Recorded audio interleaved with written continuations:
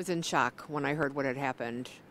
I couldn't believe that. I mean, I was here the day that it happened. I pulled up and the police were all here.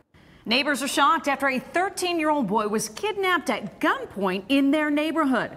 That child is safe tonight, and Greece police have arrested and charged these 3 men. New tonight, News 10 NBC's Marcia Augustin spoke with neighbors at the Greece apartment complex where the boy was held. So this is the apartment complex where police say the 13-year-old was abducted.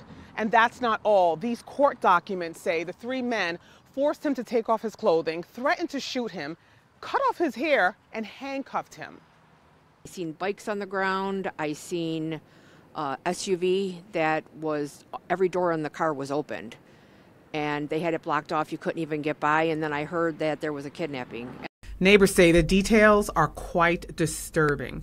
Police say these 3 men, from left to right, 22-year-old Myquan Williams, 25-year-old Jaquan R. Martin, and 53-year-old Lennis Williams threatened to shoot the 13-year-old with a loaded rifle, abducted him, forced him into Jaquan Martin's apartment for about 45 minutes, made him get undressed, cut his hair off, smashed his iPhone, and handcuffed him. I'm disgusted. I mean, we have kids around here that play out in these streets, you know, and ride their bikes and go to school, and it's awful. I cannot even believe that something like this even happened. That's crazy. Why? Who would do such a thing? That's Ariana Santiago. She also lives in Glenora Gardens and is at a loss for words.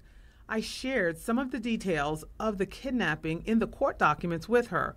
While restrained in handcuffs, police say the 3 men also forced the child into a car where he sat in the back seat with one of them to prevent him from escaping. That's appalling. Why would you do that to somebody? Why a kid? He didn't deserve that. To put that poor kid through that is awful. I feel for him and I pray for him and his family. Police confirmed the child did not know the 3 men prior to the kidnapping. Police did not confirm why the boy was targeted in the first place.